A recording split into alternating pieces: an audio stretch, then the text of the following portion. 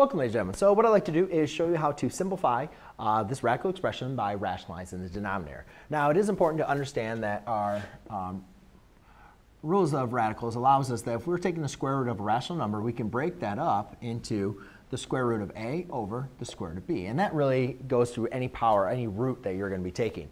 So therefore, a lot of times this helps us to rewrite this. So therefore, I can rewrite this as the square root of 7x divided by the square root of 10y cubed.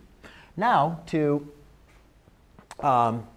simplify this even further, a lot of times you want to see, can we always simplify this? And yeah, we can simplify this radical. We can break this up into the square root of 7x divided by, I can take the square root of y squared because I can break that up into y times y times y, where I can now group a pair of y's.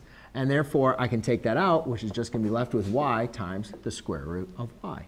10 will still be under there. So I'm left with y times the square root of 10y. All right. So now I simplified the y cubed into y times square root of y, and the 10 had to be down there. Now I need to get rid of the square root of 10y. So to do that, I need to rationalize the denominator by multiplying by the square root of 10y on the top and the bottom. And as long as I multiply on the top and the bottom, I am going to produce an equivalent fraction. So I'm not going to be changing the answer. But what's important about this is the square root of any number multiplied by itself, for instance, just the square root of x times the square root of x equals the square root of x times x, which is the same thing that we have here. A times the square root of b is equal to the square root of a times b. Well, since these numbers are the same, I can pair them up and take the square root of a pair of numbers, which is just going to equal x.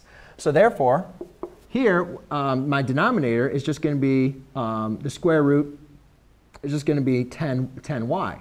Then over here, I can multiply my two terms inside my, I can multiply my two terms under each radical. So therefore, I have 7 times 10, which is going to be 70. X times y is just going to be xy. And then my denominator, my two square roots, you cancel out, and I'm just left with, so what this becomes is y equals the square root of 10 squared y squared, which is just equal to 10y. So therefore, 10y times y is going to be 10y squared. So there you go, ladies and gentlemen. That is how you simplify your radical expression. Thanks.